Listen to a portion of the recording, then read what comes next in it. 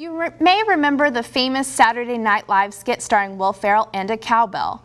Big River Running Company has turned this skit into an athletic event. It's called the Mo Cowbell Half Marathon. Surrounded by over 500 cowbells, LUTV's Erin Ellerbrock brings us the story. People were on the run in St. Charles this weekend. The first annual Mo Cowbell Half Marathon was held in Frontier Park Sunday morning. The course began in downtown St. Charles and wound through Newtown, ending at the riverfront. This was a great marathon, or half marathon. The course is beautiful, not very crowded, not too many hills. True to the name, cowbells could be heard all over the park, especially when runners were crossing the finish line.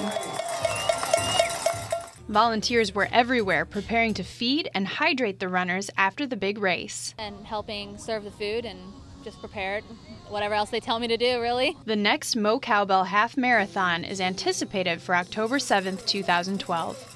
For LUTV News, I'm Erin Ellerbrock.